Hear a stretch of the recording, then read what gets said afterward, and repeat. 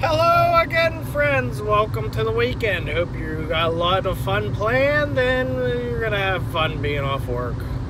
I work weekends, so yeah. But it is what it is. Anyways, I was going to talk today about my wife breaking her foot a little over a month ago. What happened was I was outside weed whacking, got that done. Father-in-law cut down a cherry tree of ours that has been leaning towards the road for quite some time now.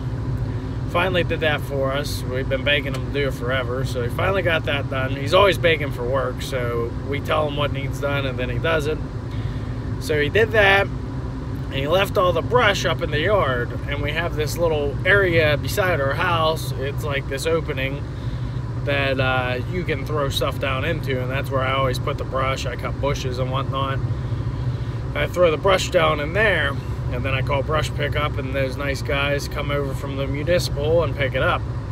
So I was in the middle of doing that, and I noticed it was getting late and dark, and I noticed the lightning bugs were out in like full swing. First time I seen them all summer, pretty much. I mean, I don't go outside much at night, but first time I saw them this summer.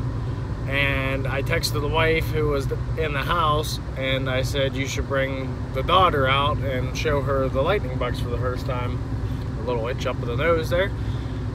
So she comes out, and immediately I had my like noise canceling headphones in, so she yelled so loud I could hear this. She tripped on her back step. Like, we have these crappy paving stones that we're getting fixed very soon because of this.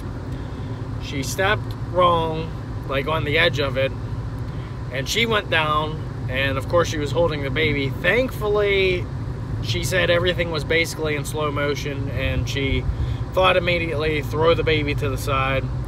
That's when I heard her yell, and I looked over, and ain't nothing like seeing your 8-month-old baby tumbling through the yard. So I run over, I'm like, oh my goodness, oh, you know, freaking out because I'm like, oh, the baby just fell. And then I realized the wife was laying there too. And I picked the baby up, I, you know, comfort her, and then we realized there's a mark on her head. And the wife's freaking out, of course, you know, just drop the baby. It happens. A lot of new moms do it, you know, it's bound to happen. Thankfully, nothing happened bad.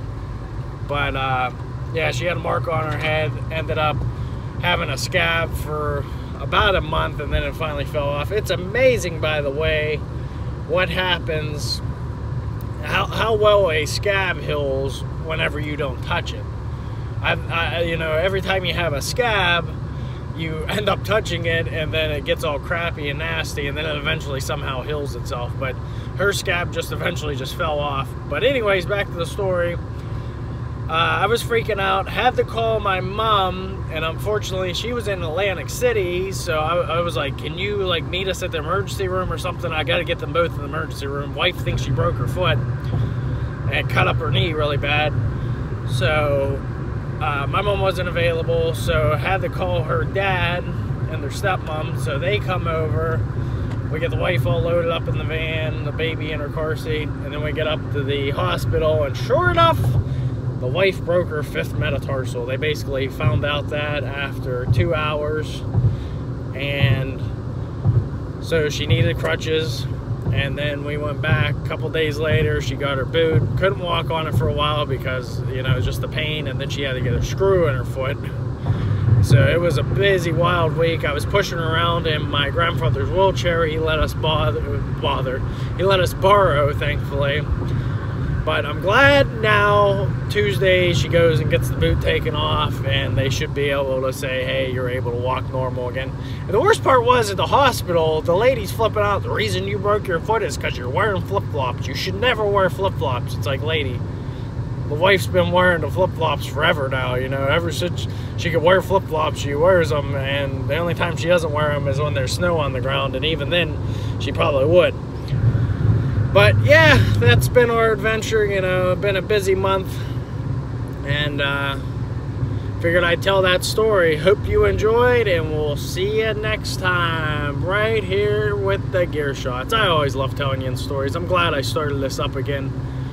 It was always my funnest thing to do on YouTube. I mean, I'm still going to do the restroom reviews when I can and do the abandoned places, but I always like telling stories because it's fun. You know, I drive far to work, so I figure just tell stories, and that's that. Love you all.